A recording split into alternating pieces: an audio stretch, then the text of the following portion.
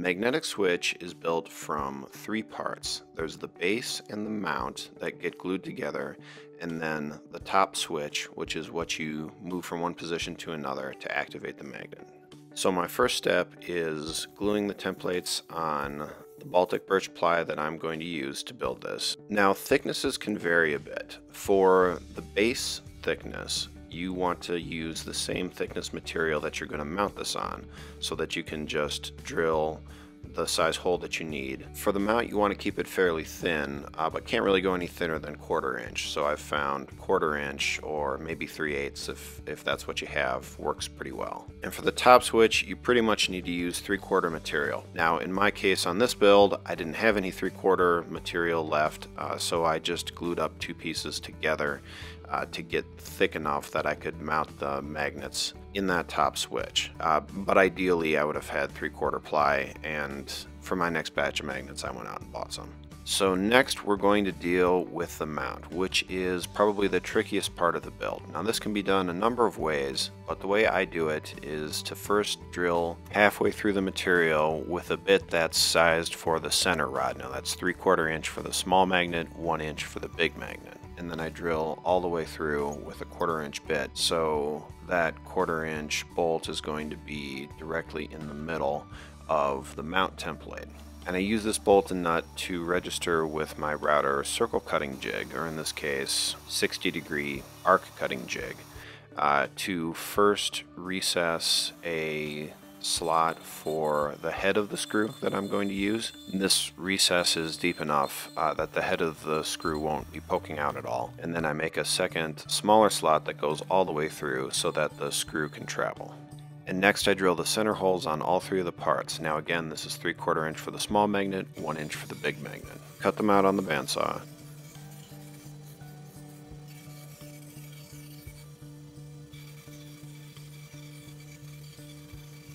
And then drill the mounting holes on the mount, which is really however large you need them to be for the screws that you're going to use to mount it. Now next I glue the mount and the base together with the center steel rod glued into place in the mount and the base. And it's important to note that I'm screwing this up right here because the base should be glued onto the mount on the side with the recesses for the screw head, not the other side, because you want them hidden when the base is down.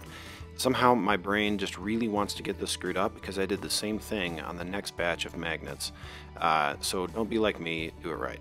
Now next I drill holes for the magnets in both the base and the top switch, and to do that I use this 90-degree jig with the plugs for either side magnet. I built it to do both. The wood plug is better than the metal one because you can drill all the way through and don't have to clean up anything at the bottom.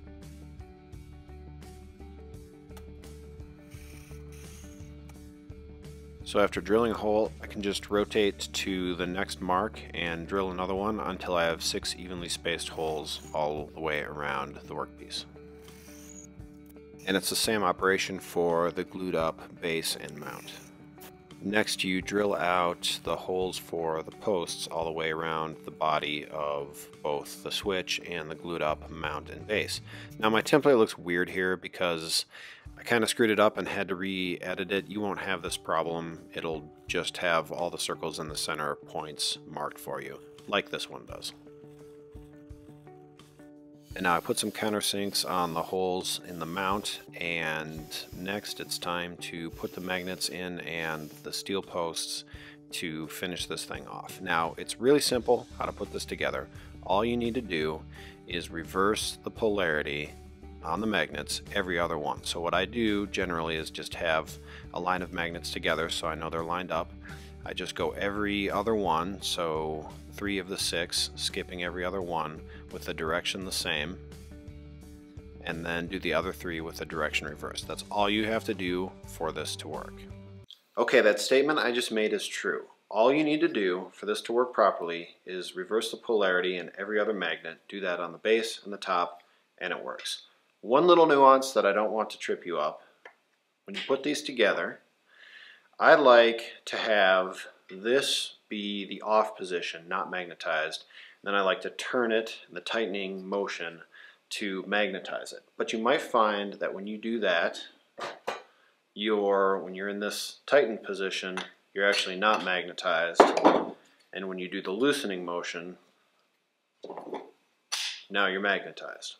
So if that ends up happening, all you need to do is turn it 180 degrees. Okay, so now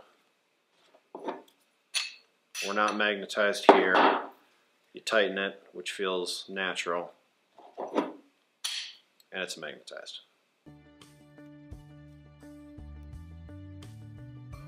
And once you're done with that, you can glue and pound in the posts. I'm not using glue here. I did in my next batch of magnets. You don't really need it. The friction fit's generally good enough, but it can't hurt.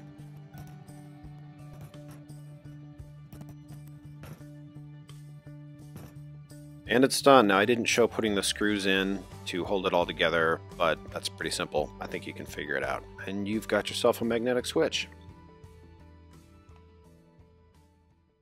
And that is how to build your own switchable magnet. Hope you found that interesting at least.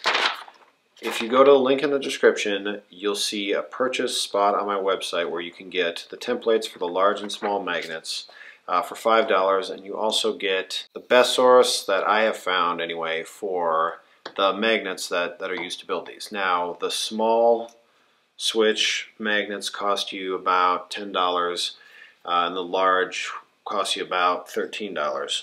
And the steel rods and the plywood, especially you have to buy it, cost a little bit more. So just for comparison, this is about equivalent to the MagSwitch 150 and this to the MagSwitch 95.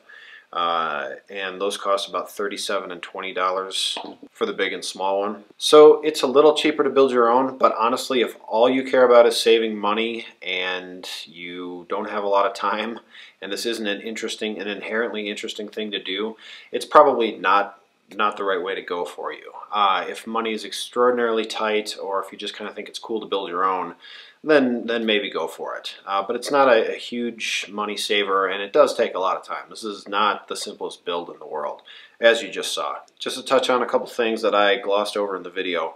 Cutting all these metal plugs to go into the body of the magnet, that takes a lot of time if you don't have a saw like mine. I have a bandsaw, metal cutting bandsaw.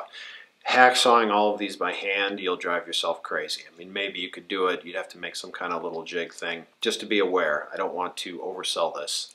That's something that you kind of need a saw for. But that did get me thinking about a solution that maybe you'll hear more about in the future. We'll see. Also, in the course of flattening and tuning these, you really want the metal posts to be flush with the wood. You might do some sanding or filing, and that causes lots of little magnetized shavings to get stuck to these, which is a real pain to clean up. Best thing I found to do is put it right next to the intake of your dust collection and use a compressed air gun to just blow all of those into the vacuum. So high pressure and vacuum at the same time takes care of it pretty quickly. So that's it for the magnets. Check that out if you're interested. Also, you may have noticed that I have a logo on this hoodie. This is my new logo. You will also see on the website. Inclined, and that is meant to extend to everyone. Everyone who's watching, who's mechanically inclined, who's inclined to build things. I wanted this to be about the whole group, even though it has my name in it. And if you're digging that, you can check out the Inclined merch on the website as well. So take a look. Thanks for watching. Catch you next time.